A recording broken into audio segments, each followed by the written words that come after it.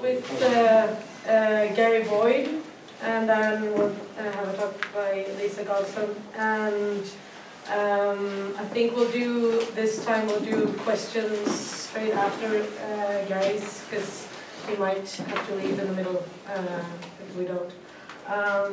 Yes, and we're thinking since we started a bit late, we might not have like a break in between. We'll just go for it, and then if you guys fall asleep or you really have to go to the bathroom, just say and we'll do a break.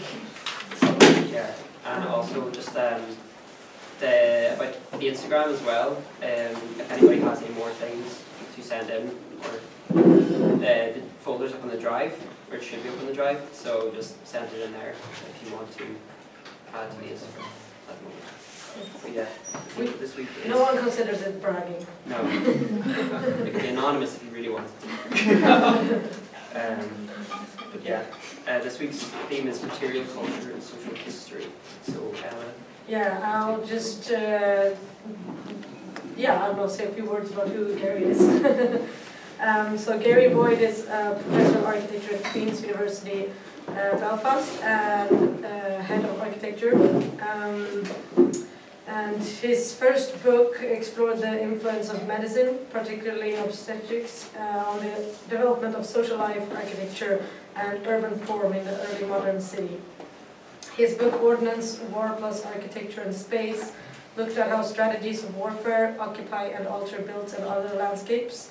And in 2014, he was appointed joint curator/commissioner of the Irish Pavilion for the Architecture Biennale.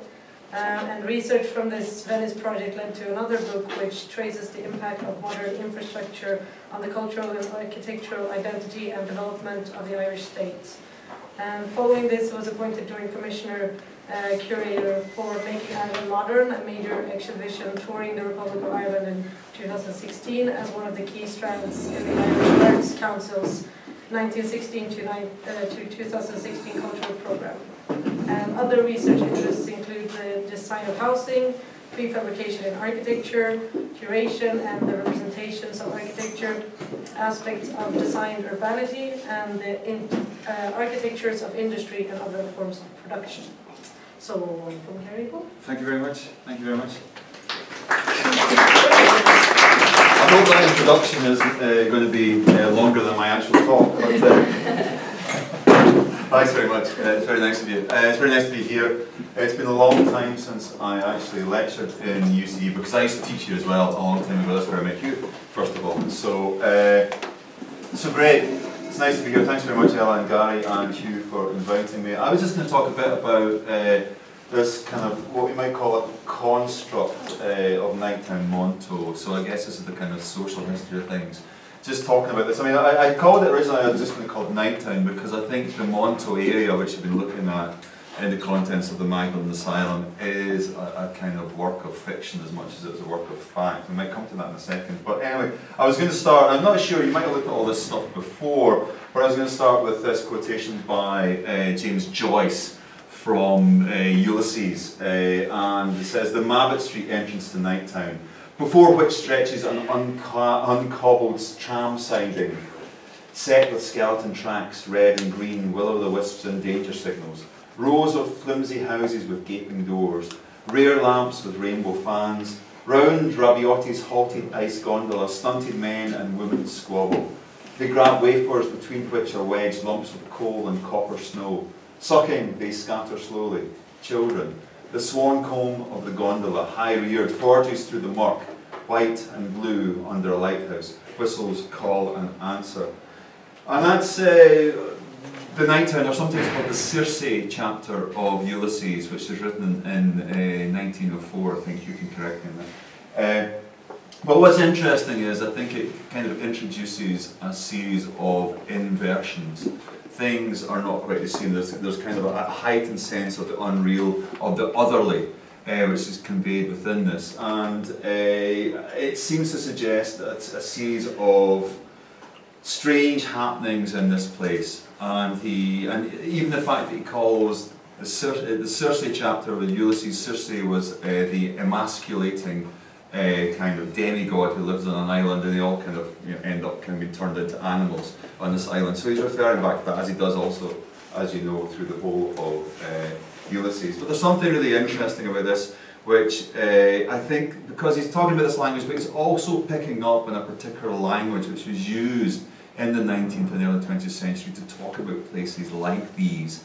Like this kind of idea that these places were emasculating, were a danger to the masculine kind of nation, and were dominated by females. And some of that is true, and some of that's not true. So for example, within nighttime Monto, apparently there was a series of kind of, what are called madams, who were kind of the, if you like, the modern day kind of female pimps for the prostitutes who worked there. But as I said before, we're not really sure, because there's so much exaggeration which is always kind of levelled against these areas, that they do become as much a work of fiction and as much a kind of idea of a kind of the febrile mind of the people who visited them as they do a sense of reality. And the people who visited them, as we'll kind of find out in a minute, are generally male and middle class. So there's a kind of sense that they quite often misread actually what's on the ground. What's on the ground might actually be quite normal, quite everyday, but they're seeing within it a series of bizarre kind of interludes, a series of bizarre adventures that they don't understand because of their background. So when you read things like this, and obviously James Joyce is fictionalising this, but when you read some of the other kind of suggestions, you can see that like there is much a reflection on the kind of position of the male, white, middle class person who visits these areas, as they are a description of the areas themselves. So, well, you know this. I mean, he talks about the Mabbott Street entrance to nighttime, which is just here, and you go underneath a railway bridge, which is still there. So that still exists. But as you also know, very, very little of this fabric is still there, and that's happened in waves. The disappearance, the erasure, if you like, of Monto has happened in over a series of kind of decades, and the most recent one was in the Celtic Tiger, where it started to become rapidly redeveloped. But before that, there was other reasons why it changed, and changed quite rapidly. Monto, as you probably know, is it comes from the name Montgomery Street, which is one of those streets here. Again, this map is from 1907, and by this stage they've already changed a lot of the names, because this area was notorious. It was in the kind of the encyclopedia as being suggested as quite a unique area, even within Europe by this stage. But in fact, areas like this, which apparently were dedicated to prostitution, were kind of not that unusual in the 19th century. In fact, there was other areas in Dublin which were equally, in inverted commas, notorious. So anyway, by this stage, I think Montgomery Street's actually gone. I can't remember what replaces it in terms of the name. It's not Mabbott Street. It's not. I don't think it's Lord Tyrone Street. It's one of those anyway. So there's a kind of shifting of name. They started to change the names, and basically at the end they start kind of erasing the whole fabric of the area. So I wanted to talk a little bit about that fabric and a little bit about the origins of it. And the origins are kind of in this. This is Malton, Thomas Malton, drawing and painting Dublin at the end of the 18th century. And this series of paintings he made are generally seen to be the kind of this posh side of Dublin, this fantastic kind of theatrical side of Dublin, where everything's kind of nice and dandy. This is the age of the ascendancy. This is the age of the Anglo-Irish, and big houses both in the countryside and big houses like this one here, which is the Charlemagne House, being kind of reimagined within the city. And then the relationship between that and what became the Wide Street Commission, this kind of airy, kind of spacious landscape where kind of posh people can kind of wander around and have a nice time in this kind of Protestant Anglo-Irish culture. But not so much in this one, but in many of Malton's shots, he also kind of shows a slightly darker side, or a kind of side from the poorer parts of Dublin. So quite often you'll find within this kind of emissaries from the kind of the backlands, if you like, kind of beggars, vagabonds, maybe they hint occasionally of prostitutes, etc. within them. So that's what's happening here. And then this site in particular has something also to do with Monto. This is the new pleasure gardens which is now the Rotunda Hospital, and was at the time a maternity hospital as well, but had this very strange relationship between a maternity hospital, which is obviously about giving birth, and a pleasure gardens. And at that time, in the 18th century, pleasure gardens had another reputation as being a place of illicit sexual encounter and prostitution. So this is kind of going on. So you just have to bear with me when I say that there's a maternity hospital and a pleasure gardens on the same site, and they're somehow related but not related. But then what happens, as you probably know from those who kind of know a little bit about Dublin, what happens is these magnificent houses, which here are in single occupancy, in other words, one family occupies all that house on their own with a bunch of servants, and out the back would be kind of quarters for horses, etc. What happens is after, well, generally speaking, what we think happens is, generally speaking, after the Act of Union in 1801, there is what's known as the flight of the gentry. All the posh people begin to leave, and then the spaces they leave behind become kind of occupied increasingly by a higher density of population, and that population is a poor population. So by this stage, this is a photograph of Gardiner Street. I think it's probably the 1920s or maybe 1930s, and by this stage, quite a lot of things have happened to the built fabric. It's become subdivided into a series of different places, a series of different units, if you like. So some of those rooms will contain a whole family, rather than a whole family within a house. You might have 5 or 6 families within a block itself. And then this process was called tenementalisation, if you like. In Scotland, we call it the making down of these posh houses into this kind of landscape. And something else has also happened, because the hierarchy of inside to outside and the relationship between the house and the streets changed as well, because the front doors, which were the kind of, if you like, the threshold between the kind of public and private, have now become theoretically and physically thrown open. So what you have is these areas become quite porous. So it's possible from now, from in this photograph, to kind of pass through from Gardiner Street through these houses to get into a series of back courts, and then finally through another set of houses into another street. So the whole thing has become quite porous and quite kind of labyrinthine, I would say, in terms of how that's read, in terms of how we would understand Georgian houses and things. So that's kind of what's going on. So that's the process about when Monto is operational, or just after Monto was operational.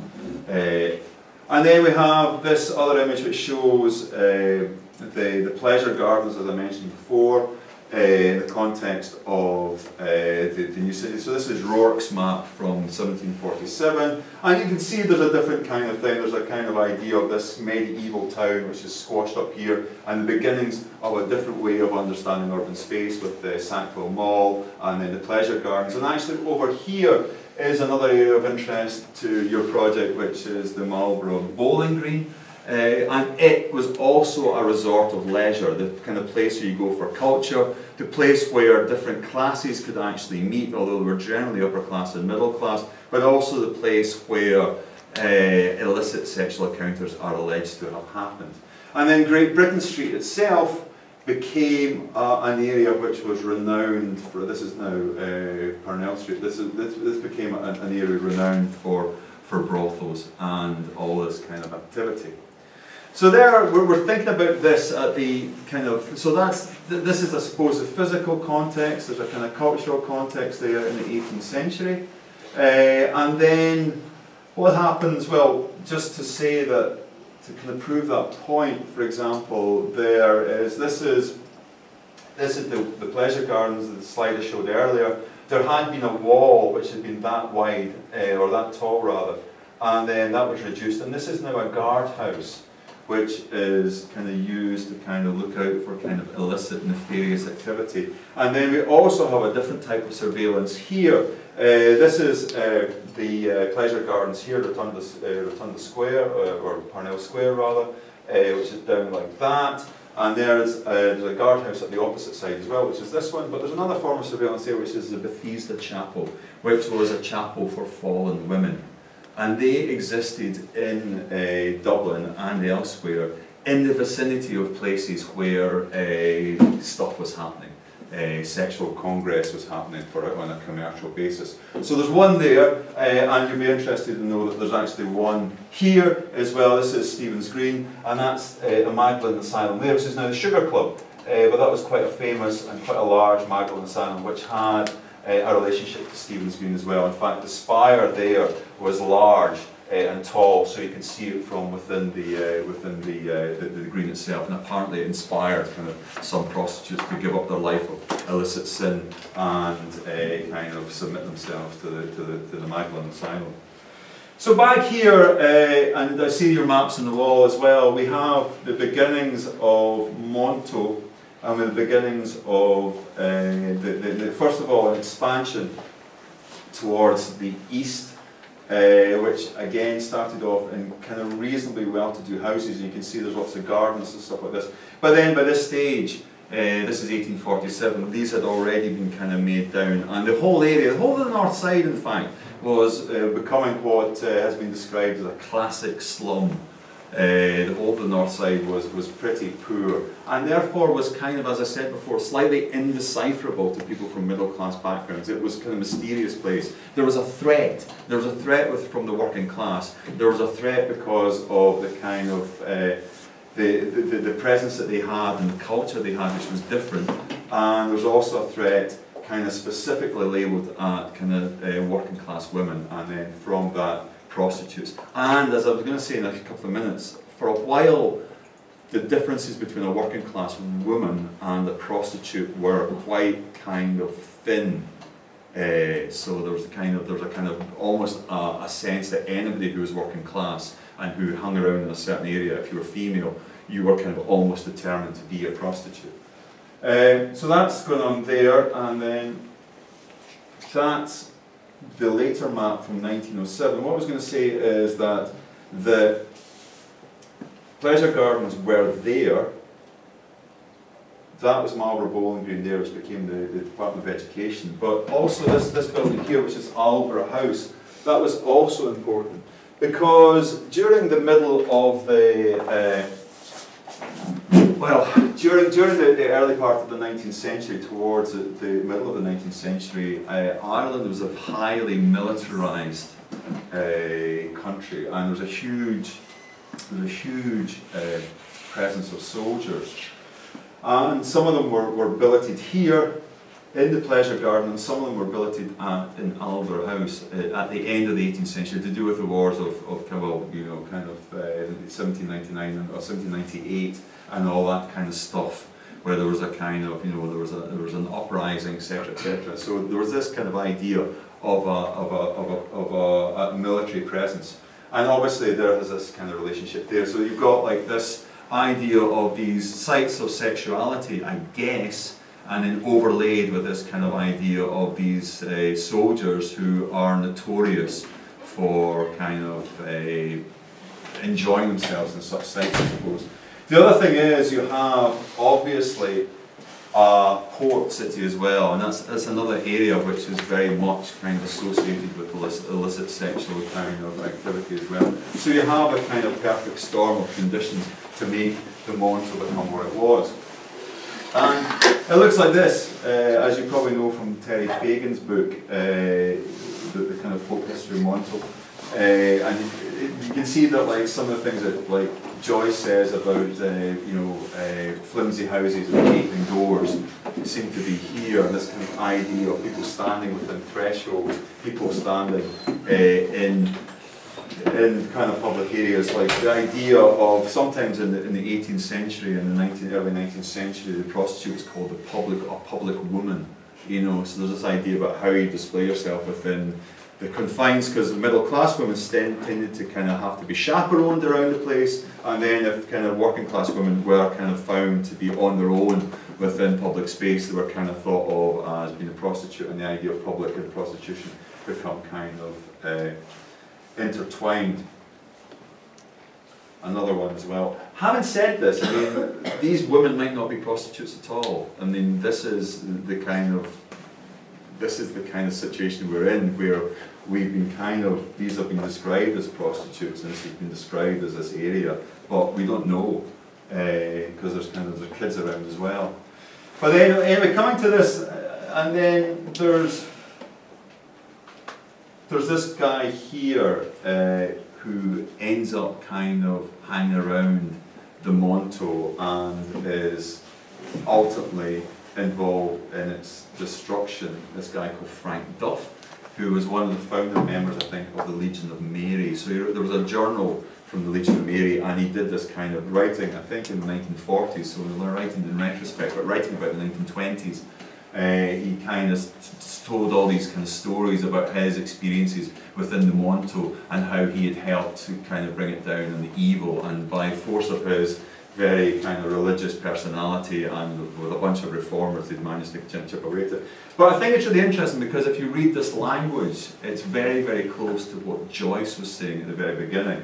So so it's about inversion. So he's describing this kind of, he witnesses, God knows how he managed to witness this in a brothel. I mean, he's sitting there in the corner having a cup of tea while there's all sorts of stuff going on. So I don't know how true this is, but it's an incredible piece of kind of evocative faction or fiction. There ensued what was like a religious rite, so solemnly was it carried out. They raised themselves round in a circle, then silence reigned. The carrier of the methylated spirit bottle stood inside that circle. There they were, rigid except for trembling hands, their eyes staring out of their heads, all riveted on the methylated spirit and following its circulatory progression. It was just as if the blessed sacrament were being carried round a room full of good people. Every eye would be fixed on the blessed sacrament. The craving of their souls for the drink was in their faces. As each one's turn came, the glasses were passed to her and convulsively clutched as if life itself depended on the elixir which was at that moment gurgling out of the big black bottle into the little glass. This proceeding was repeated until all had got their share. Then a regular witch's dance started, round and round until the little breath they had gave out. So that's not far away from what Joyce is saying, this kind of idea of almost a witch's Sabbath with an inversion of the Blessed Sacrament, which is now a bottle of whiskey or a bottle of hooch or something. So Duff was there involved in a very religious manifestation of reform of these kind of sites. But in fact, there was a lot of interest in the 19th century and late 18th century in prostitution from a variety of people, from kind of reformers, from religious people, from kind of tourists, and from the medical profession, because obviously at the time there was what was described as being one of the greatest risks to British security, and that was venereal disease. So there's this kind of idea that the profile of venereal disease was an issue of supreme interest to the army, etc. In France, they actually, well, this is the guy called, I can't remember his first name actually, but his second name is hyphenated, is Parent du Châtelet, who became known as the Isaac Newton of harlotry, which is, I'm not sure you want that on your gravestone, but anyway. So he started in a very apparently objective way mapping prostitution through Paris. So you see this map here where the darker the colour is, the more prostitutes per kind of square kilometre or per street than anywhere else. And then Saint Denis, which is this little island here, doesn't have any for some reason. But anyway, so he starts doing this, and he produces a huge book, which is in the National Library, funnily enough, in French, in Ireland, the National Library in Ireland. But it has this huge kind of tome, this encyclopedia of every aspect you can think of prostitution, from mapping the city to mapping ideas of where they might kind of inhabit, if it's kind of cloisters or passages or courtyards or squares or streets or boulevards, etc., to even kind of mapping the presence of venereal disease on their bodies. So it goes through all these different kind of scales. It's an amazing kind of thing. And he was kind of, allegedly and apparently quite objective. He came from a medical profession. He was interested in this as a kind of aspect of public health. So venereal disease became related to prostitution, which became related to public health as well. So there's that kind of thing going on. And all that related to the kind of danger it might pose, one, to male people, and secondly to the army. And then this kind of induced a whole host of such investigations throughout Britain and the rest of Europe. I mean, so for example, you have Prostitution, Its Moral, Social and Sanitary Aspects by William Acton, and he was very much a medical, he took it from a medical point of view. He was really interested in this as a kind of almost a disease. And then you have things like William Logan, The Great Social Evil, Its Causes, Extents, Results and Remedy. And you can imagine, kind of like Francis Duff, he's kind of very emotional about it and sees it as this kind of idea of sin. You know, so they're trying to treat it. These guys like William Acton are trying to kind of treat it as something which is can be kind of looked at and kind of cured. And then you have William Logan, who sees it as evil and sin and all that kind of stuff. So William Logan, again, was very kind of avid in his attempts to find or get to the root of prostitution. So in this case, he got down on my hands and knees and moved along very slowly and cautiously till I reached the other end of the plank, when I felt something like a stair, and finding myself right in my conjectures, started to ascend. I fancied that the people above had heard my movements, for the sound of voices, as of persons talking in a sort of whisper, still reached me. Arriving at the top of the stair, I knocked at what turned out to be the door, which was open, and I observed at a glance that the house was a third-class brothel, in which I found several young women and young men enjoying themselves. So he looked at Edinburgh quite a lot. He starts to read the Edinburgh landscape. And starts to be able to identify brothels by kind of lights left on, things happening at different stages. So there's a kind of idea about trying to bring this to visibility, trying to make it visible through these books, trying to kind of evoke within this kind of public realm of public culture about how this thing has to be kind of seen and can be seen. So we had, and this is quite interesting, in the kind of mid to late 18th century, we had this thing called the Contagious Diseases Act, called the CDAs, which prescribed the registration and intimate medical scrutiny with a kind of an implement, so it's an internal inspection of prostitutes in a series of garrison and naval towns throughout the British Isles. In Ireland, Cork, Cove, which was called Queenstown at the time, and Kildare, the Curragh, were subject to the legislation, while, funnily enough, Dublin wasn't. And that's led people to speculate that the Monto was somehow tolerated, that it became kind of there as a place within Dublin where this activity was contained, and it would be something that would allow the troops to enjoy themselves.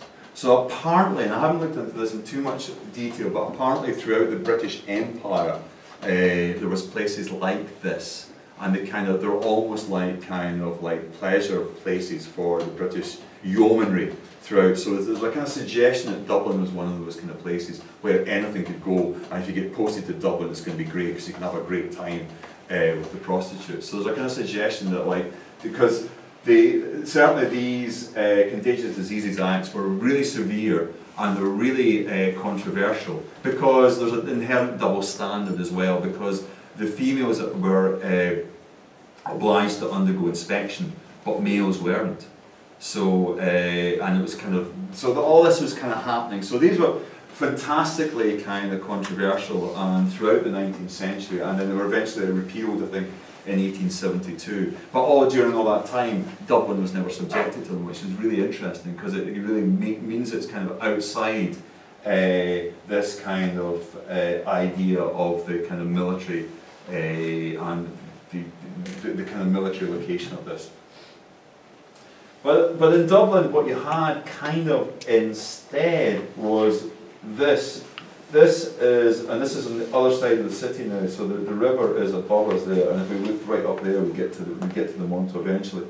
So this is Westmoreland Lock Hospital, which is a venereal disease hospital, which developed, originally it was a hospital for incurables, and then it became this, over time, it became this quite interesting place on Townsend Street, so Townsend Street there. So that's happening, and what's really interesting about that building is, to begin with, it is an incredibly militaristic organisation. So all the governors of the hospital are surgeons, physicians and members of the military. So there's generals and there's kind of colonels and all this kind of stuff.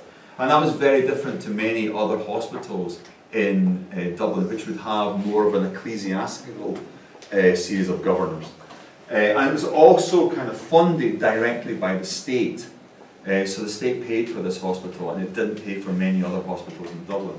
So that was kind of interest. So there's obviously a special kind of case made for this venereal disease hospital. And at the beginning, it was for men and women, actually. They both stayed there. But gradually, towards, I think, the end of the 19th century, the men were moved out, and it was left to just have women there. And the building survived until 1952, I think, whereupon they burnt all the records, apart from a series of the older ones which were saved by a surgeon. So that's what the building looked like at the front. But what's quite interesting as well is, as the building became female orientated towards the end of the 19th century, it also moved from a medical model to a kind of more moral model. And we can tell that happens because in this drawing here, you have the presence of the laundry. So the kind of idea that it became, you serve penance somehow, and that you kind of atone for your sins. It was no longer a medical, no longer something can be cured physically. You had to be cured socially and mentally as well, socially and morally. So that's kind of what happened in the context of this, of Dublin maybe being outside of those Contagious Diseases Acts as well.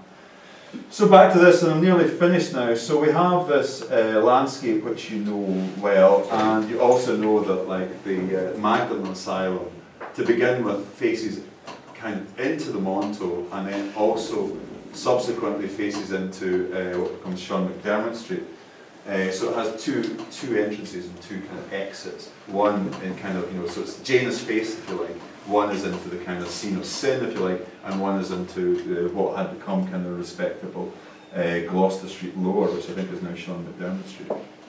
But again, just to say that we have this really interesting landscape at this time, in 1907, of comings and goings, of people arriving and departing both the railway station and the docks. And I think it's Frank Duffer, it might have been Joyce talks about it's possible to walk in the Monto and see, like, kind of squads of kind of Turkish people wearing fezzes. It's possible to see kind of all sorts of kind of foreign people arriving to this point, which, as I said, by this stage has become quite notorious in the British Empire. And again, if we go back there, we can see, as you know, all the street names are changed from here to here. And then finally we see this kind of dense, what we might imagine as a kind of labyrinthine environment, kind of being kind of erased into this new environment. So not only are the street names changed, but some of the streets and some of the fabric have disappeared completely. And then it arguably becomes a space where surveillance is more and more possible. But by this stage, in the 1930s, the Monto is finished, but the Magdalene Asylum still remains. So that's it. Thank you.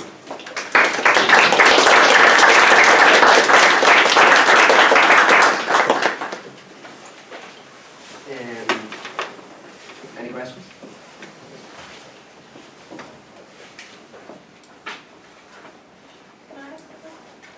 Yeah. You may not know the answer to this, Gary, but talk about venereal disease, because I'm not sure about the history of the treatment. What did it mean if in the 19th or early 20th century if you got a venereal disease? Like I know syphilis can be fatal, but at what point does it become something which is treatable, or maybe you don't know that? It becomes treatable with antibiotics, so it's not until the 1920s, 1930s. Before that, it was fluxing, which is the inhalation of mercury vapours, which makes you spit. So you spit into you inhale and then you spit. So it's all about the kind of expectorating of saliva. So, and it's like they have all these accounts of, yeah, she's doing really well because she got like 3 pints yesterday, you know, so basically sitting there kind of, yeah. But it was seen, I mean, it was seen to be the kind of, there's an amazing book called The Feminization of Venereal Disease, funnily enough, because it switches for something which is seen to be, which men and women are seen to be culpable of causing, to something which is seen to just be women who cause it, you know, which is obviously completely fallacious. But this kind of, you know, corresponds with these kind of attitudes of control that are coming in the 19th century. I think as well, just to say venereal disease nearly always means syphilis. Generally, they call it contagious disease, venereal disease. There's an estimation that 60% of all British sailors and soldiers have syphilis. Yeah, it's big.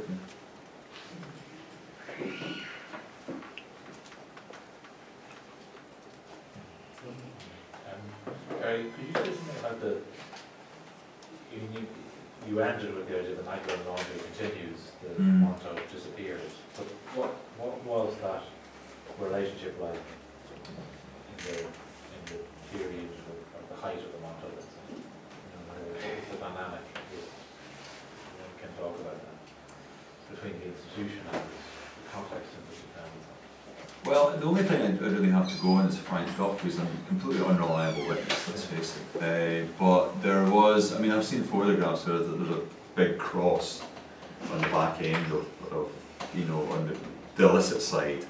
And I guess like there was a kind of idea, there was an open door policy that people could present themselves at any time at that back door and be taken in. So there was this kind of presence. You know, like there's a presence in the city, like the Bethesda Chapel in, you know, just next to kind of Parnell Square, and the Magdalene Asylum being at St Stephen's Green. I suppose there's a suggestion that a piece of architecture, an institution, you know, which apparently saves you from this, is there, and it's kind of somehow embedded within that. And for the rear side is really interesting, because all we had was a wall, a cross, and a door. So none of the elaborate parts of architecture could be seen from the outside unless you went round the other side to the kind of, if you like, the front entrance.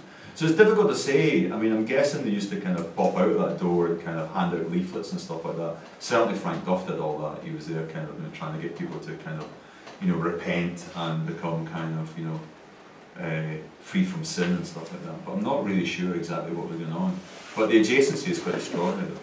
I mean, I'm guessing you probably find other examples of that elsewhere, where you have those institutions and in the red light areas, which might be of interest also to make comparisons.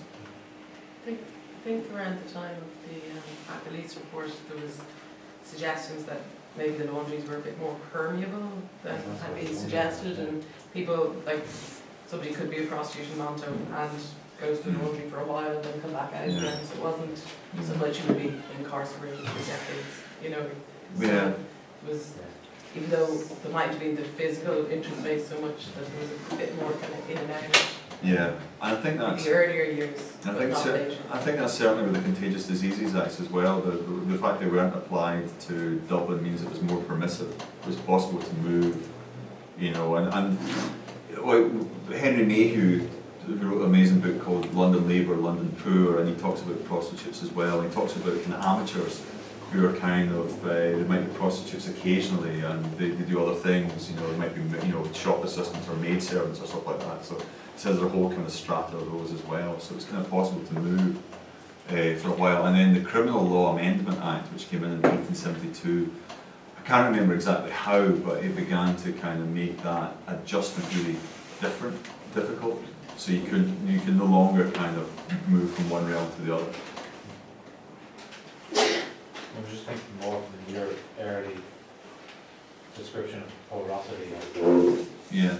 the houses. Yeah. I mean, if you go to Henrietta Street, the Tenement Museum, that's talked about a lot. Yeah. That the hall and the stairway are part of the ground, really, they're an extension of the ground, where hitherto they would not have been. Yeah. And that then counter or sort of juxtaposed with the, albeit maybe permeable, but still a relatively closed nature of the institution. Yeah. I mean, so there's more, maybe, is there accounts other than Ulysses of that porosity? Well, Frank Duff talks about it as well, and then, you know, like, obviously, you know, if you look at Dublin slums, just into Prunty, Shirley's, all of that kind of stuff also, but not particularly to do with the Monto, really, but just in general, it's like that. Knowing that there is a city quarter that this happened, and must have been, you know, in itself is kind of containing and also kind of liberating that that's a place that private public is all jumbled up together, and you know, all that. So maybe it's more city-wide rather than street-wide. Yeah. Well, certainly in the Ulysses, it is this. It's like an extension of the city. It is like It's nighttime. Fantastic city, isn't it? But it's also nighttime, so it's a nocturnal thing. So. It only is. Yeah.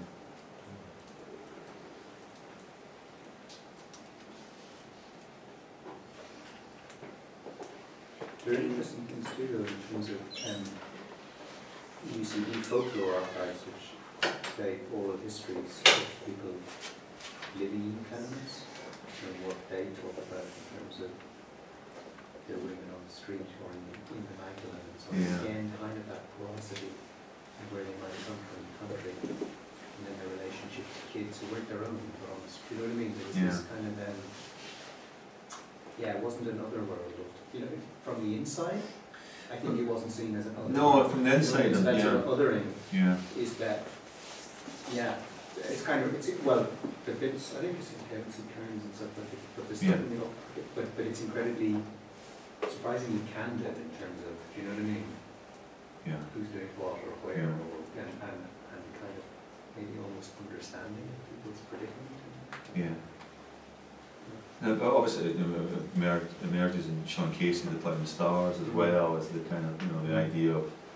I mean, for a while, there was a kind of the idea in the French Revolution. There was a kind of fear of the Red Whore, you know. So the kind of idea of the women revolutionary had been seen as this kind of threat to the middle class order, and then it's quite interesting that within, you know, Sean Casey, there's a kind of different type of, you know, kind of woman who's in that kind of role or something. But the fact that that was even talked about by Sean Casey is interesting. Are you going? Yeah. Okay. I'd like to introduce Dr. Lisa Godson. She's a historian of design, material culture and architecture. She is Programme Director of the MA in Design History and Material Culture at the National College of Art and Design, and Visiting Research Fellow in the School of Histories and Humanities, Trinity College, Dublin.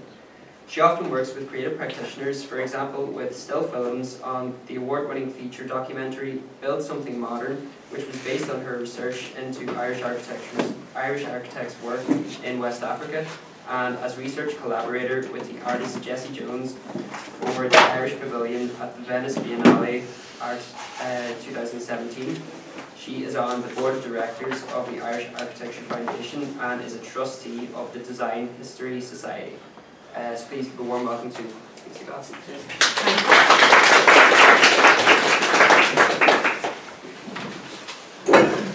Move your mic on.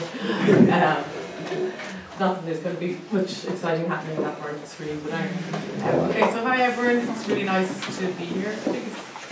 I've done a few kind of collaborations with people in UCD, like Alan Lee, on this course that I run, and actually two of my nieces are doing architecture, so don't bully them, okay?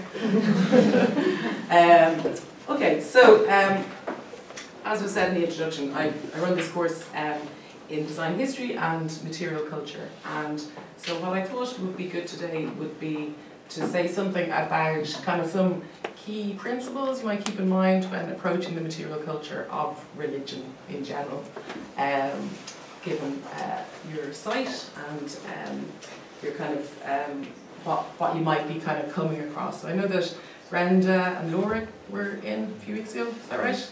To talk to you about some of their kind of findings. So I just thought that I'd say something about kind of ways of thinking about the material culture of religion, and then go into like a fairly specific history about Catholic material culture in Ireland, the kind of history of it, particularly connected with maybe the time Sean McDermott Street was built. I mean, I'm talking about the 1870s, 1880s, up to around that time. And again, kind of being quite specific, but then thinking of some kind of key principles in terms of how you might think about those objects. So how many of you are doing the kind of material culture part? I understand there's different kind of platforms or workshops within the project, is that right? It's kind of split between. I'd say our group is sort of material.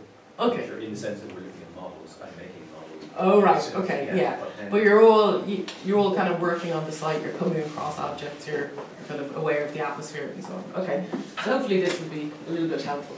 And just to say as well that on the master's course last year, one of the students actually wrote her thesis on, well, something like the sensitive heritage of Ireland's Magdalene Laundry. So she actually looked at the kind of material culture of the laundry system in general, and then did a couple of kind of case studies within that. And that thesis should be in NCAG library pretty soon. She just got her hardback version in just before Christmas. So her name is Donna Rose, and I just thought it might be useful for you to know that she'd done it, and then she covered kind of monuments, museums, and the politics of memory. She looked at the remaining laundries, the sites of sensitive heritage, and then about the affective immateriality of human remains, so kind of like the material culture that may not be physically visible, and yet it is there, and what the implication of that is for the actual kind of way this material heritage might be handled. So it might be helpful for you to have a look at that. And that's Donna Rose, or even to talk to her. She's currently a research fellow in the National Gallery, and she's kept up that research. And it's a pretty substantial piece, I think it's 30,000 words long, so it's, she did a lot of research. It might be useful to look at.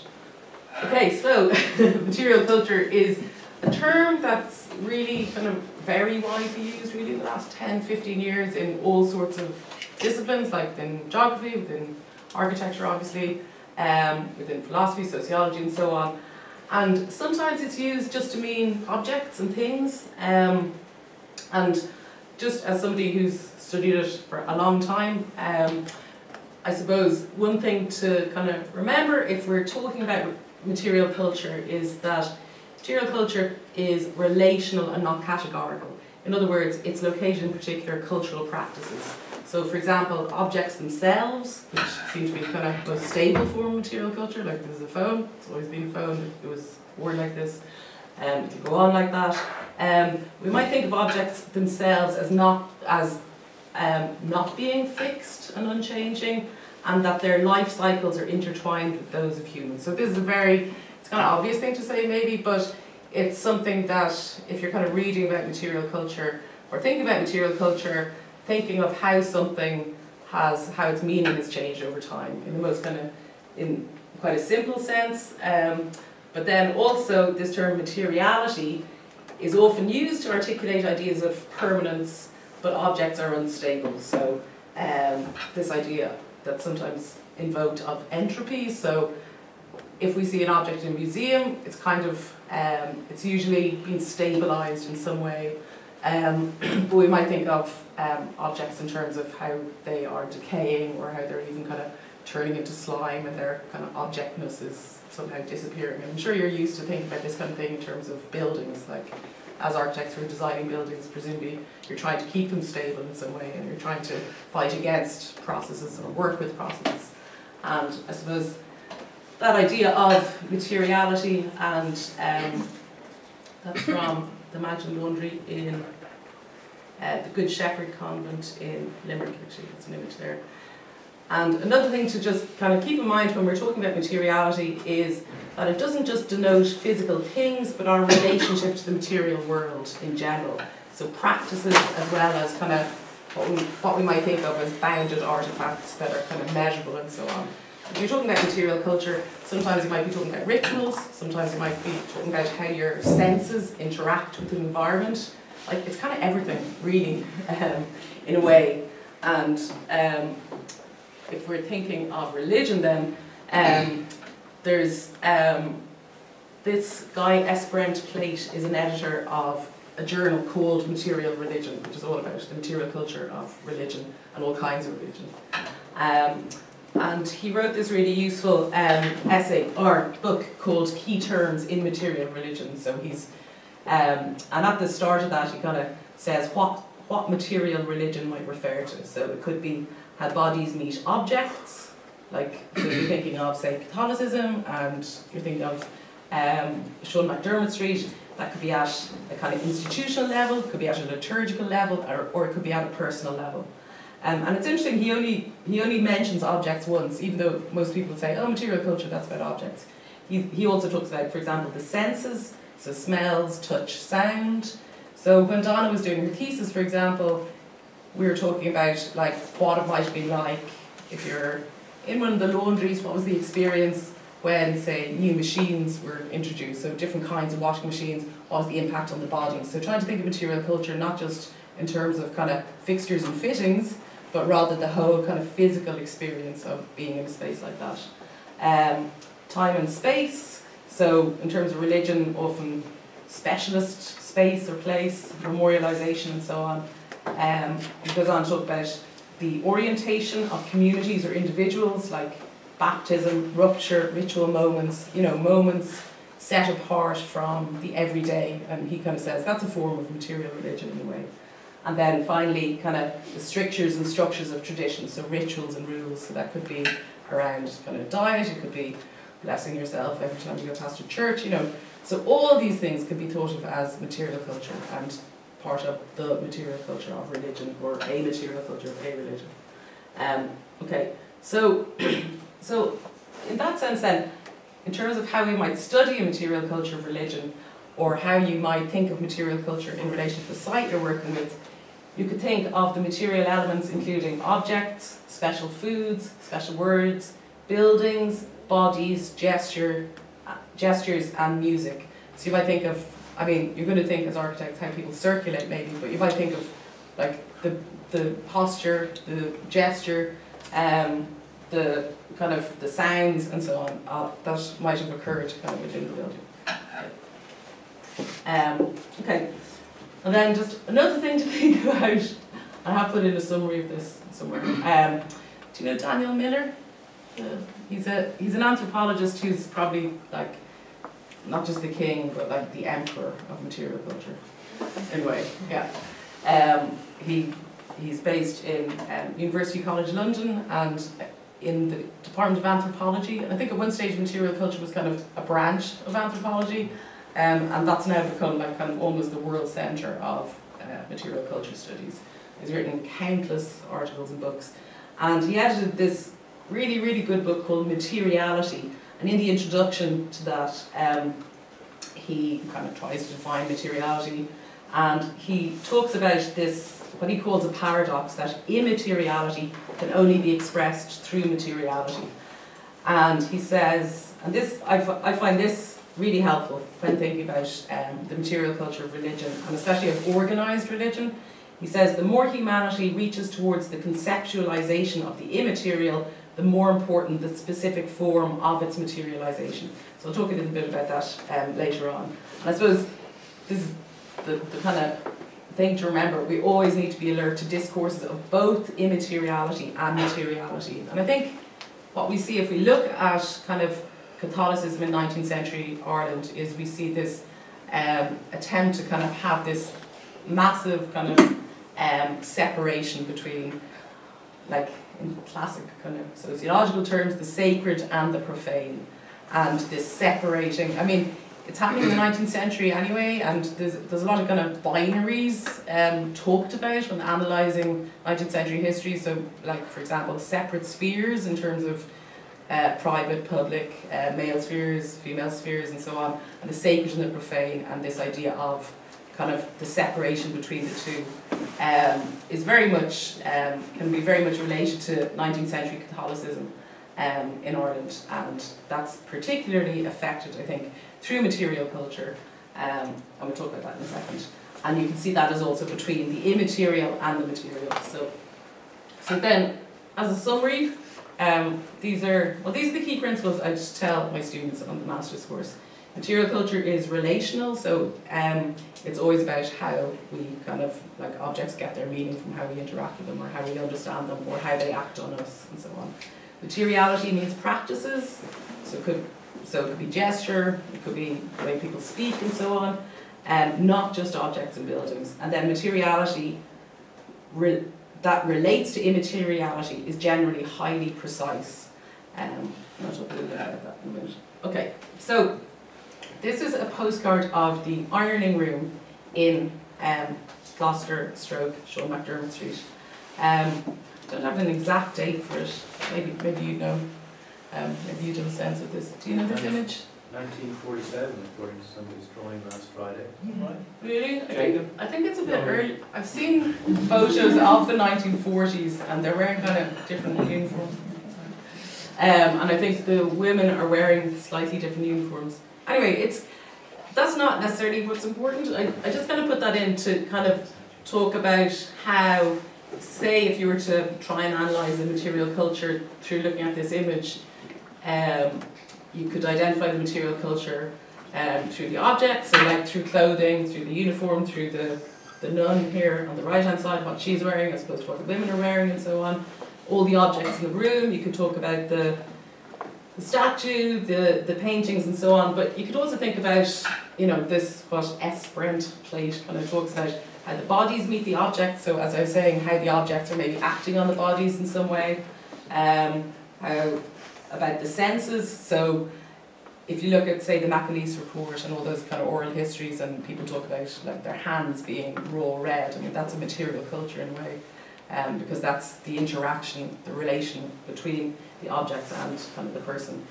You can think about how time and space might be organised, so, you know Foucault? Yeah. He talks, for example, about how the introduction of institutions is often predicated on a certain way of understanding time, so he uses timetables as a big example of kind of a hallmark of modernity, you know, your day being divided up in particular ways. So you can think of that in terms of this, and then strictures and structures of tradition. I suppose you could relate to the kind of the images and the statues here, which really changed very, very little in form over kind of, I don't know, over more than 100 years. Okay, so those are kind of some of the key principles that we might kind of keep in mind then when we're looking at the kind of specificity of Catholic material culture in 19th century Ireland and how it changed.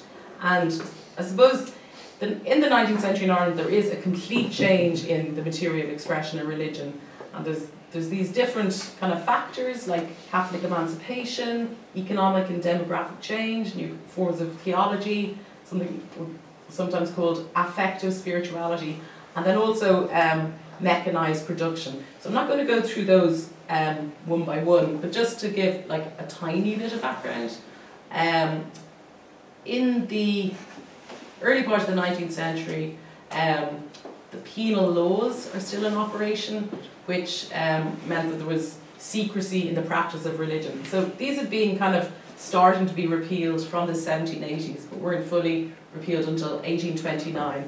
So if we think of the kind of typical Catholic material culture up to, like in some places, up to the mid-19th century or even later, we're talking often about quite crude, quite homemade objects, often made of kind of, you know, at-hand materials, sometimes almost disposable. We're talking about a religion that has, that is kind of quite impoverished physically, okay? So there aren't, the kind of objects that we might associate with Catholicism aren't really widely available, and these are actually kind of, these are sometimes taken as very symptomatic. So these are penal crucifixes.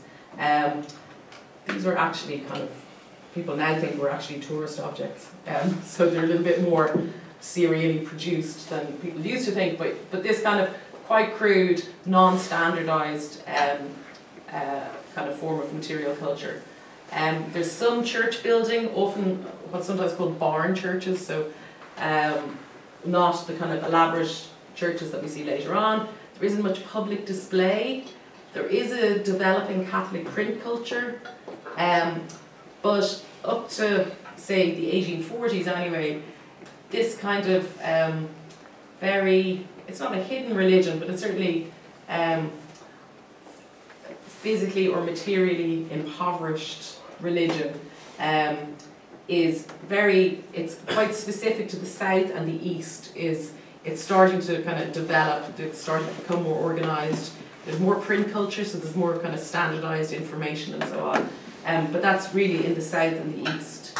And then in the 1830s, there's a kind of national free primary system of education is introduced, and the state kind of so the British state cedes control of a lot of this, a lot of schools and so on to the Catholic Church and to religious orders that come to Ireland, often from, a lot of them come from France, some from Italy, some even from further afield. And there's a wider availability of religious texts, some more fixed and standardised knowledge. And for some people this is kind of almost the start of modernity in Ireland in a kind of funny way, in a kind of counterintuitive way, because people don't typically associate religion with modernity. But the idea of standardised knowledge, of schooling, and so on. But there's this kind of persistence of vernacular religious practices. So there are very few kind of specialised spaces for the practice of religion, so you don't have that kind of institutional church in a very widespread way. But then the 1840s, got famine, this massive demographic change, and you have this phenomenon that Emmett Larkin, who's this American historian, calls the devotional revolution in Ireland. And he characterised this as this massive change that happens to Catholicism after the mid-19th century, really after the famine, because the famine wipes out, the people that die in the famine are overwhelmingly poor, and they are the ones that are most wedded to these kind of vernacular practices. So you have this kind of quite prostate kind of population that are then evangelised by the Vatican, by religious orders who are literally kind of sent to Ireland to bring Ireland into line with the rest of Europe, and to stop, and there's this kind of, he calls it, he describes it in terms of plant and people. And so in terms of people, the ratio of priests to people, 1840 it's 1 to 3,000, and then by 1871 it's 1 to 1560. And then nuns, it's even more dramatic. In 1840 there's 1 nun to every 16,500 people. By 1871 there's 1 nun to 1,100 people. So you can see this kind of massive increase in, professional religious in Ireland. And then in terms of kind of plant, there's schools, orphanages, reformatories, hospitals, monasteries, convents, and then entire kind of urban quarters become Catholic, or Catholic institutions are set up. So in Thurles, for example, it's kind of called the Cathedral Quarter. You see the same thing in Limerick. You see in most towns in Ireland, there'll be one part of a town that will have, for example, here, you've got the cathedral here on the right, and then you've got an Ursuline convent, and then you've got a monastery and Christian Brothers school. So you've got this kind of one part of a town where all these religious institutions en masse. And the 19th century, there's institutions built, it's not just Catholic Irish institutions, in Britain in general, there's far more kind of specialised institutions, often with a kind of typological architecture built, and kind of throughout Europe and in the States. But I suppose what's interesting in Ireland is that they're so denominational. So you've got like the Protestant hospital, the Catholic hospital, the Protestant orphanage, the Catholic orphanage. So you've got this, it's a little bit like that kind of separation. So you've got the separation in terms of something being an institution dedicated to a particular purpose. schools for the blind, schools for the deaf, and so on. But yeah, in Ireland, because they're denominationally specific, that's, you know, a further kind of categorisation, separation, and so on. Yeah, and this kind of whole phenomenon is often described in terms of respectability and discipline, and I suppose those are kind of maybe two key values or things, issues that you might think of in relation to to Gloucester Street. So, for example, Tom Inglis, who's an Irish sociologist, who wrote this pretty influential book called Moral Monopoly, he talks about the civilising process of the devotional revolution. So he says the devotional revolution civilised the Irish, according to this term coined by Norbert Elias, the sociologist. And in the USA, so Emmett Larkin, who coins the term devotional revolution, he talks, for example, about Irish migrants going from being shanty Irish to lace curtain Irish. So he's using a kind of material culture terminology there. And he kind of says, through becoming good Catholics, they learn self-discipline, they learn, they kind of internalise ideas about kind of morality and ideas about self-discipline, and, you know, can demonstrate respectability without necessarily having to have a lot of money. It's to do with kind of a moral economy, maybe, of how you conduct yourself, and so on. Okay. And then Angela Burke, who's was Professor of Irish at UCD. She Irish? Yeah. So she also kind of talks about this idea of Catholicism in the 19th century in Ireland as being this kind of civiliser and kind of a centraliser of knowledge. And she talks about new authoritarianism after the famine. She talks about the furious opposition on the part of the institutions of church and state to uncentralised and unstandardised forms of knowledge and creative endeavour. So and someone else talks about the streamlining of the spirit. So often kind of quite, I don't know, terms that denote modernity in some way are often used to describe this phenomenon in the second half of the 19th century. Of which I think, you know, something like Imagine Laundry is pretty typical in that it's disciplining, it's about respectability, it's about separation of kind of good women from bad women. It's about it's obviously about work and cleaning and all the rest of it as well. But anyway, yeah. So the devotional revolution, you could see it as an agent of modernity, certain kind of. Is that yours? Thank you very much. Modernity, even though Weber, who's this, for a lot of the 20th century, he was seen as kind of the big thinker on sociology and religion, and he described modernity as a process of secularization. But other people now, I think, would see something like the devotional revolution as very much a form of kind of modernization in some way. So we could also think of the devotional revolution as a material revolution. So in Emmett Larkin's essay, The Devotional Revolution in Ireland, he's mainly describing like the increase in priests and nuns, and he talks a bit about kind of much more widespread church building, and kind of talks about the influence of particular archbishops and so on.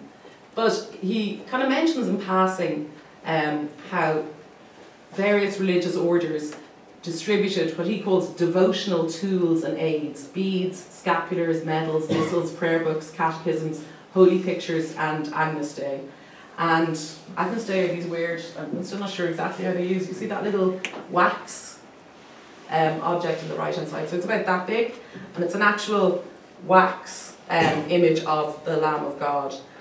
And I think you're supposed to eat it, as far as I know, but that's how I understand it. And then little holy cards, so like around that big, and then scapulars, which wore under your clothes to denote particular kind of devotions.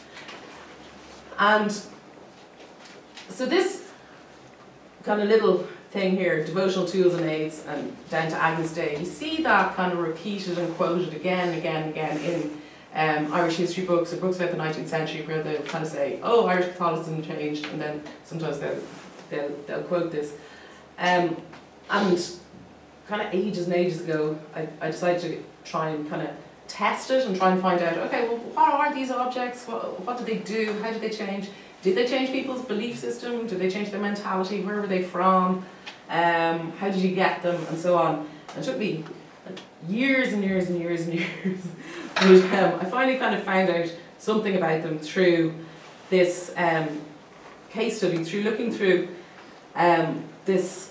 It's a gazetteer, so it was an annual publication called the Irish Catholic Directory, and every year it would talk about how many orphanages had been built in the previous year. It might be worth you checking it out actually, just so you can get a sense of maybe how your building was understood at the time, because it gives a kind of, it goes through every diocese in Ireland and it'll say things like progress since last year.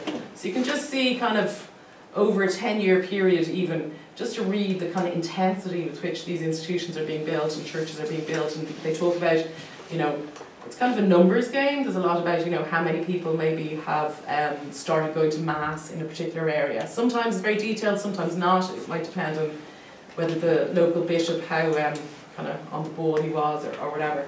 And at the back of it then, they always have ads. And so I decided to kind of transcribe all those ads for about 60 years. It didn't take me 6 years, but it felt like it, but anyway, I decided to look at 60 years worth of those ads to really try and figure out, okay, when is the first church bell being advertised? So they're just ads, they're not, you know, an actual record of the first bell that's now been cast in Ireland, or the first church bell, but they do give some sense of kind of the pattern of this stuff. So anyway, so finally,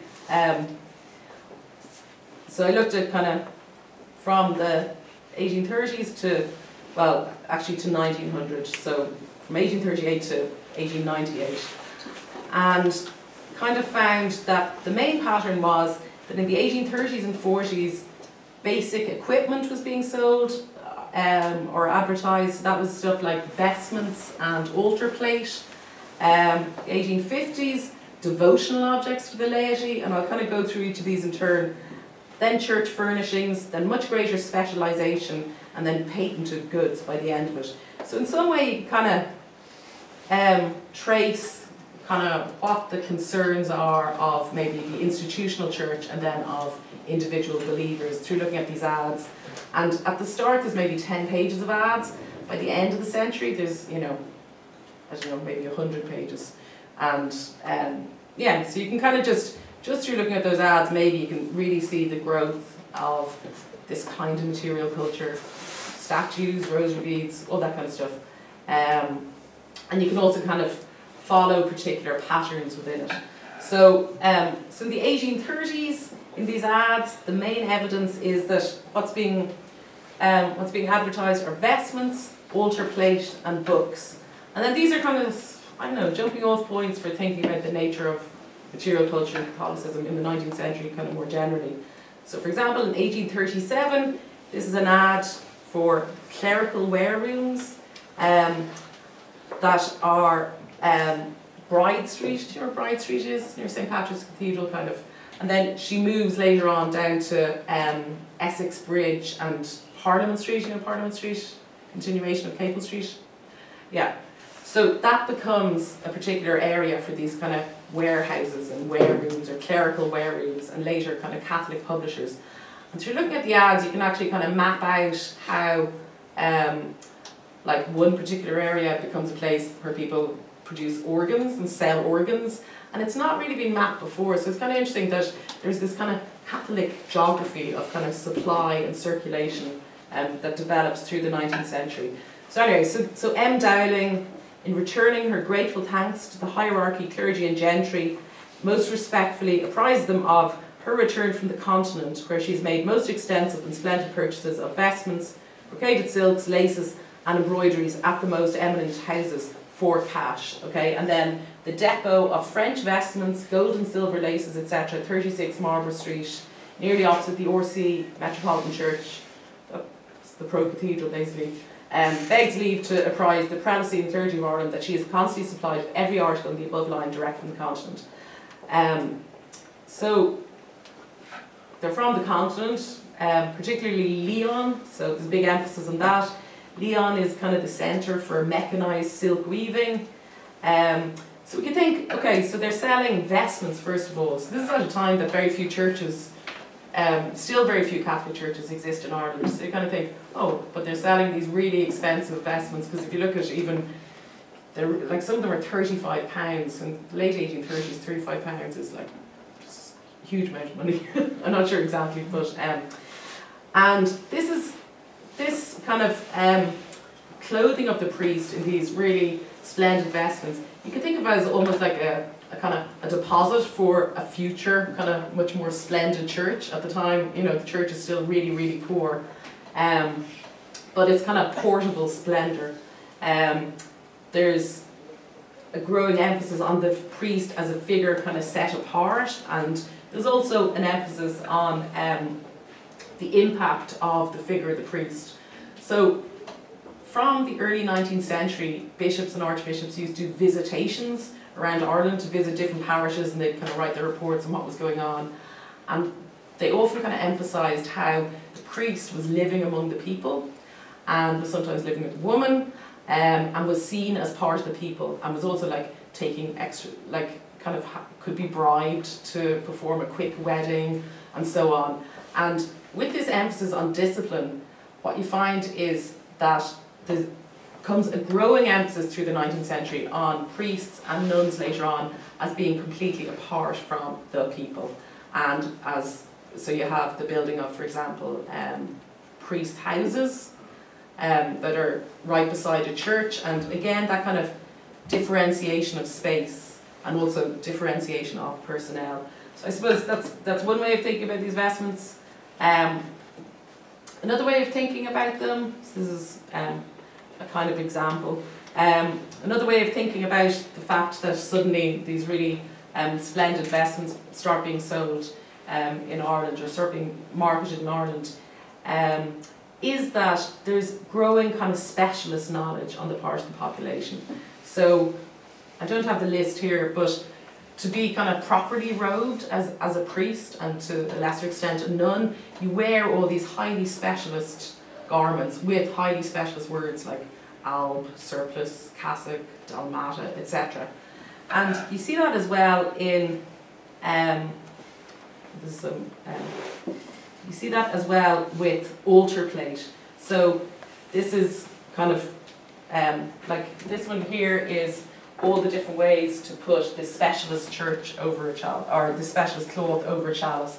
These are kind of the whole kind of array of altar plate you're supposed to have in a properly equipped church to be put in the altar. And what you see with, say, the vestments and the altar plate is a highly kind of systematized group of objects. So do you remember the Daniel Miller thing about the more something is about the immaterial, the more specific the material aspects of it have to be. So, for example, this is a rule about the chalice should be at least 8 inches in height. By way of exception, in case of extreme poverty, might a chalice be made of stannum, which is an alloy of tin and lead. Those made of glass, wood, copper or brass are not permitted. So these are the kind of rules governing these kind of objects. So we kind of see the 19th century really as, in terms of material culture and in terms of Catholicism, time of far greater systematization and kind of regulation around objects. And by extension, you can see that in terms of regulation of space, regulation of bodies, and so on. And you can also see this kind of separation then of priest and people, altar, table, ritual versus everyday, and a new kind of knowledge. Because people started, you know, if you've got universal primary education, as you do from the 1830s, and you have people learning religion through what's called a catechism, so it's a question and answer system. And within every catechism, there will be questions about what is the right way to lay out an altar, what does the priest wear, what are the names of his vestments. And to learn that kind of off by heart, this idea that you must kind of know about these objects, and you must know about these particular spaces and how to behave in them, is really kind of forged in the 19th century. Then the 1850s, you've got the introduction of kind of objects for the laity.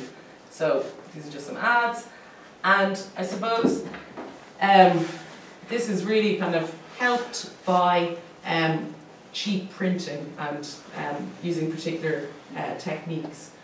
And so these kind of lacy, holy pictures, and then these kind of ones as well. And I suppose, as well as this kind of systematization of material culture, you also have an emphasis on getting to know Jesus, the saints, Mary, and so on, as if they are part of your household. And this is a quote from this kind of bestseller, All for Jesus, or The Easy Ways of Divine Love. And he says, this guy Frederick William Faber says, "We talk to the angels in their different choirs as if they were, as they are, our brothers in Christ. We use beads, medals, crucifixes, holy water, indulgences, sacraments, sacrifice for all this as naturally as pen, ink and paper, or axe and saw, or spade and rake for our earthly work." So this idea that we talk to the angels, there's this kind of immanence of kind of religious figures around us all the time. And how we kind of interact with them is often via kind of material objects. So statues, and then also images like these ones. So there's this book, Devotions to the Sacred Heart of Jesus, from 1851, another bestseller. So a person who loves another consoles himself in some manner for his absence by the possession of his portrait. He carries it about him, looks upon and frequently kisses it. So place a picture of the adorable heart of your Saviour in some conspicuous place so the sight of it may inspire you to love him, and kiss this image with the same devotion as the Sacred Heart itself. So I know that in the laundries there's a fair few statues, isn't there? And you can imagine that these kind of little holy pictures, they're really, really, really cheap, and people would kind of sometimes exchange them as gifts, or they'd put them in their prayer books or whatever. So almost every Catholic in Ireland must have had, like, you know, a fair few of these, and be very familiar with these images. And for some people it might be the only kind of art as such that they had. For some people it might be their main kind of introduction, like John McGahern, the author, like he kind of writes like Catholicism as his first introduction to luxury in the 1930s. So if you think in the 19th century, and kind of say the poverty in Ireland at the time, interacting with these images and being encouraged to interact with these images, I think is kind of important. And I suppose there's a whole kind of change in iconography. So this is a Sacred Heart from about the 1840s or 50s, and then this one from the 1870s, 1880s. So what's the difference between the two of these, do you think? Or like, how might you interact with the one on the right and the one on the left? I kiss the one on the right. You kiss it? Yeah. Yeah. Well, it's a person, isn't it? Like, this is just the heart. And this one is the person. And this becomes like a massive, like, some devotions take off more than others. And at a particular time, some devotions are more popular than others. So like the 5 Wounds of Christ is really popular in the 17th century. From the 19th century in Ireland and in the 20th century, the Sacred Heart is hugely popular and becomes kind of, you know, it's almost ubiquitous in a way. But it's in the person's, it's in, you know, his chest as such, and often he's looking straight at you. So this idea of kind of identification of kind of the agency of the object in trying to invoke kind of certain feelings in you is a very kind of 19th century Catholic material culture thing. And even the shift from this, which is contemplating the heart, and then this, which is like almost realist in a way, and is supposed to set up some kind of relationship between you and him, almost a personal relationship, is very, and I don't know, maybe it's to do with photography or something. This whole idea that by possessing someone's portrait, you carry it around with you, you know. And so there's an example, 1883, and you can see on the wall there the kind of Sacred Heart image. You see there? Okay, and then the 1860s. In these ads, you've got tons of ads for church furnishings, and that's kind of interesting in terms of you know, you can just kind of trace what furniture firms are advertising, how they're describing the furnishings and so on. You also have this idea that of kind of new sensual experiences, for example, incense, beeswax, and so on. So this is this essay by this guy Joseph Nugent. He talks about, for example, the smell of the devotional revolution. This is an essay that came out a good while ago in a journal called Senses in Society, and he says a realignment of olfactory references fell naturally within the remit of the devotional revolution, for instrumental in its astonishing success was an appeal to sensory perception. So as well as this kind of almost rationalising thing of rationalising space, rationalising objects, learning about separation, there's also this kind of very emotional, kind of affective element, and then there's this whole sensory element. And this is a really good essay about how Irish kind of sense of smell might be said to have been changed by the devotional revolution. And he talks about how religious rituals come to be much more centralised in new parish churches, designated spaces marked off in the secular world by the uplifting odours of chrism, beeswax and smouldering frankincense. Okay. And then we've got mass production and standardisation, and that's, I suppose if you're thinking of the statues that you might be coming across in Sean McDermott Street, are there many statues left there now? Or have they all been collected? And what are they mainly of? Because I haven't been there. You only get to touch them. You don't get to touch them? There's 4 big ones in the main church. And do you know what they're of? Mary? There's one of Mary, there's one of... There's a saint we were trying to identify, I think, is it St. Anthony or something? Yeah. Has it got a little... Yeah. There are some more It's taken like out. a black robe with a white thing. It looks kind of like maybe some kind of scholar. In the church on one of them. I couldn't tell who he was. And it seems to, the church seems to be devoted to him because he's in the stained glass as well on the outside. Oh. I have a picture on my phone. But you know, I'm not... Yeah, no, that's Yeah. the calendar. Yeah. Oh, that's probably Yeah. yeah. It's not Jared Magellan, is it? No, it's Jude? Jude? No, it's Jean-Paul. It's not missing a J? No. All of the these different. Is this one on the corner of the roof? Oh, okay.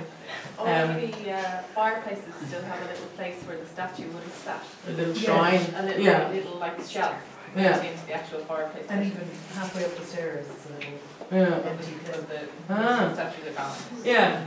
So I suppose what's reading through this kind of these ads, these thousands and thousands of ads, I suppose one thing about the statues is, and it might be worth thinking about, is how they're completely kind of mass produced and standardised. And so we've got Del Vecchio, 200 Great Brunswick Street, and Giacomo Nanetti, and also Great Brunswick Street. They both sell like figures of saints ranging from 1 foot to 6 feet high. That's their ads say, and they'll describe kind of all the saints that they sell. And I suppose what's interesting is that basically if you have a domestic scale or institutional scale, it's the same depiction usually of the same saint. So this idea of kind of standardising the image of something, I think, is a big factor kind of in the devotional revolution. And also, well, this is just kind of by the by, looking at all the names, they're often Italian, and you can kind of and I guess that's can't really read that, the contrast is kind of weird, but basically the Council of Trent, which kind of governs how people should kind of understand images, they kind of govern that, or they rule that the images of Christ, blah blah blah, and of the other saints, due honour and veneration are to be given them, not that any divinity or virtue is believed to be in them on account of which they are to be worshipped, blah blah blah, but because the honour which is shown them is referred to the prototypes which those images represent.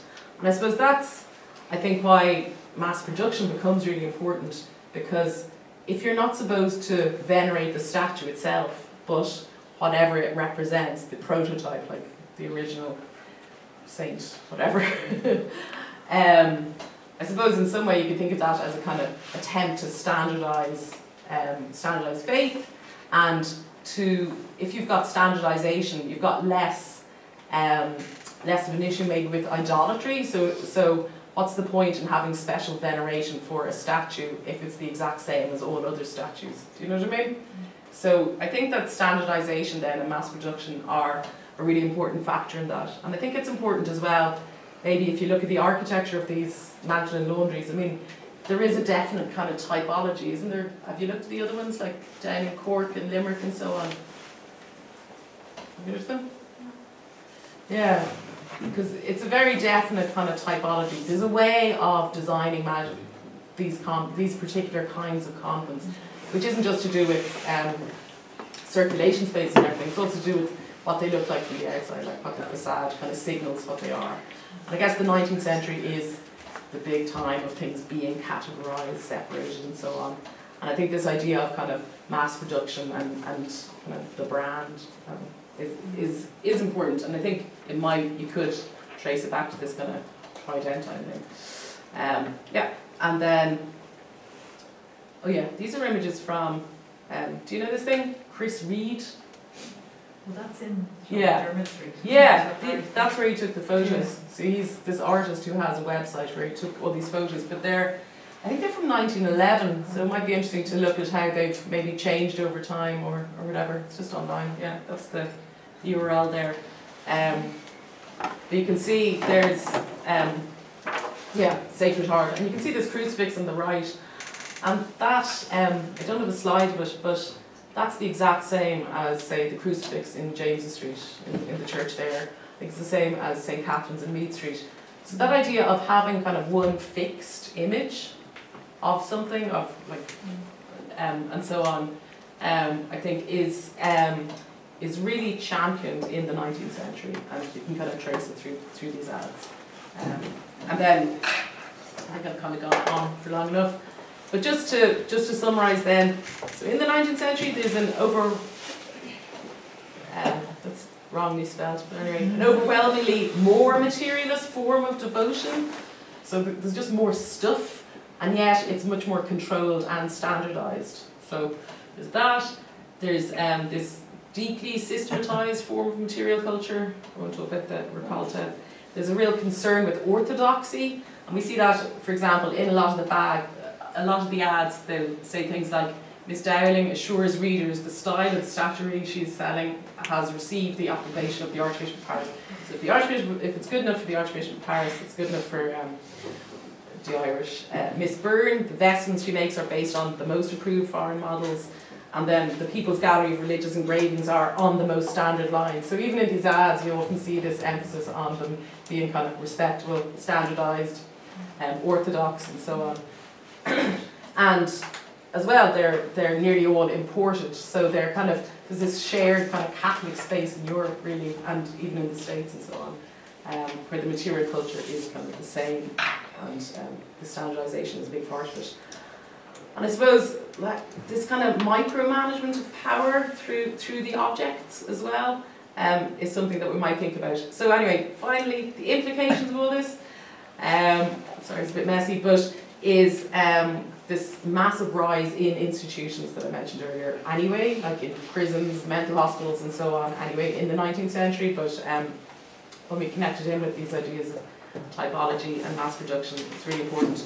Control discipline, obviously, the idea of spiritual and moral capital, affect, and then, yeah, this thing that I'm obsessed with, systematization and standardization and so on. I won't go into that. Okay, great, thanks.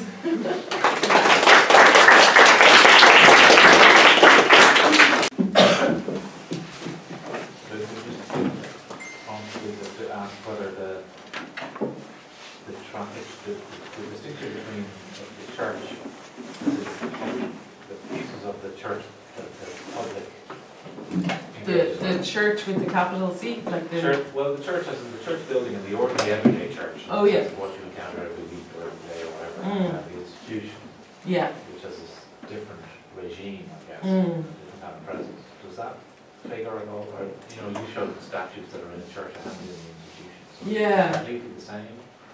Oh well, they'll be understood differently, I presume. In different places, and certainly in kind of domestic space. But there's a lot, I mean, there's a lot of instructions about how to behave in church. I mean, at the time, you know, people are really instructed in how to behave in church, and also how to approach images and how to approach statues. Presumably it becomes kind of part of the wallpaper a bit, like when they're in people's houses. You know, it's not as if you've great reverence every time you see one. You know, they're kind of part of the backdrop. I suppose having that constant reminder though, like in the laundries and so on, it must be quite different. The statue in the laundry is the really striking one. Yeah. To me. Yeah, and it's so big as well. They went for a 5-footer or an 8-footer. Yeah, no, definitely. It's very much there and presiding over the work. At the same time, they're like, after independence in Ireland, like there's, I don't know, I've seen all these records of, say, urban district councils. So these would be like local authorities voting to have, say, a crucifix in their voting chamber, and so on. So I think maybe at a distance, maybe it wasn't that weird at the time. It's a convent. Maybe if you went to a convent school, you might have had them. It looked bigger than normal though. So it could be just scaled up, you know? Yeah. Can I ask, Yeah. you may not know the answer, but you showed the image of the ironing room from the postcard. Yeah. Do you have any idea why they would have made a postcard of such a room? It could have been as a fundraiser. I've seen stuff from industrial schools from the 1880s and 1890s, souvenir booklets, which are sent out to possible subscribers. So it could have been to demonstrate the good work that's going on. Maybe the statue's so big because it's more photogenic to have it so big, or to have it so prominent because it's for a postcard. So there could be that as well. I mean, I've seen it with industrial schools anyway, postcards, souvenir books and so on, being distributed. So, because I think just Hunty writes a lot about the fundraising that they were constantly doing, that it was always kind of working like that. Yeah. So I think there were would have been seen as a great enterprise, I mean. And certainly in the Catholic directory, the way they describe things like this, like the laundry and so on, or different laundries, they'll often say that this great enterprise. Did you draw a line? I mean, vestments are made in you know, they'll say there was somewhere in Marble Street where they said vestments made by female penitents. So not only, you know, so buying our vestments, you don't just get the best vestments, you also help these poor unfortunates and who are being trained up in enterprise and industry, you know, that kind of thing. So making visible the good work that was behind Yeah. those doors. And Yeah. I'm speculating now, could you and draw a showing line? that also, I suppose the statue's there to denote that. I mean, I'm just thinking there are ads in the 1890s for lace made in Kenmare, and it'll say, made in the workroom under the watchful eye of the nuns. Up to then, there isn't a real kind of, there's no kind of virtue other than calling themselves Miss, you know, on the part of the vendors or the makers. They don't say, we're the most moral we're the most moral, you know, church furniture makers in Dublin. Later on, that kind of morality comes into it, where they'll kind of describe the character of the person who's selling or making something. And when they talk about lace, they'll say under the eye and in the they say something actually like in the reverential atmosphere of the workrooms in Kenmare Convent. So maybe that's also, if you send your laundry to us, it'll be produced in these quite sanctified surroundings. You know, like it's not just that they're that you're doing good. It's also that, like, it's, you know, God is watching it, or, you know, it could be that. A similar kind of thing, like to the troper boxes of my childhood. I remember, like visualizing, you know, starving children in Africa. This is where your money is going. This is the image of that which you're helping, the charity you're giving, the work that you're doing. So you'd have to look at who else is kind of doing the washing at the time, and you know, the washerwoman as a figure is often seen as maybe kind of morally a bit dodgy. So you can choose to have your laundry done somewhere where there's uniformed, disciplined people with holy pictures around them. There's a nun supervising, you know. That's it. Yeah. It's really clean. Be more. Do you know what I mean? Well, because there is a whole thing about cleanliness and Yeah. all that, yeah. So maybe that's it. Washing soles, washing Yeah. linen kind of thing. Yeah. Yeah. That's a good question, yeah. But there's but as I said, Donna, the student, she's done all this stuff about all the different washing machines, how much steam would have escaped, you know, it's kind of quite nerdy, detailed stuff, but also then just kind of imagining, okay, so if you want to talk about the material culture of this, you know, you really have to think of the rash on people's hands, you need to think of, like, are they going to get sore shoulders, you know, that kind of thing. Yeah. And Brenda Malone was here, she described, so some of the survivors described the burns that they would get from the big machine for sheets. For the mangles and stuff. A huge, like 4 metre long machine that would fold and steam the sheets at the same time, and they would get burns on the forearms from the steam. So she described some Dunkirk. Yeah. I mean, maybe, there's kind of there's loads of kind of Catholic novels in the second half of the 19th century where sometimes there'll be, you know, somebody goes to England to work in a theatre, a girl does, you know, and that's all kind of code for whatever, and then she spies a statue of, I don't know, Virgin Mary, and she runs back home again, or locals see their first stained glass or see their first holy statue, and they can't believe, you know, they're saying, oh, look, doesn't he have a lovely face, and they suddenly understand the sweetness of divine love, or there's loads going on about the realism of these things, and like Knock, you know, these visions of Knock, where people think that they see the Virgin Mary or whatever, and they all think they must be the new statues. Yeah, that's the main, and they've all just seen statues for the first time, like a year beforehand. You know, this kind of thing. So, yeah. So lots animated kind of psychologically by experiencing all this. You know.